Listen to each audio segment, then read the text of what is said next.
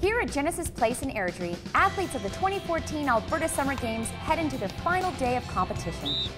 It's their time to shine as over 2,000 athletes compete with the best in their sport. It's just well run, and if you're taking part in sport, that's a great day. We feel like we're in the big leagues. The people have come out to showcase who we are as a community, what a great province that we live in, and what a great city that we live in. All right, you guys go, buddy, let's go. You're on lap 4. Such a phenomenal weekend, some great athletics, made a lot of new friendships. She's pushing, I just about beat a girl, so next time I'll get first. I just practice by myself, and my only other coach would be my dad and YouTube. Awesome, and what just happened here? We just went undefeated, and we've got one more game in the final tomorrow. It's an experience of a lifetime, and many young men and women strive to be their best and look to the future.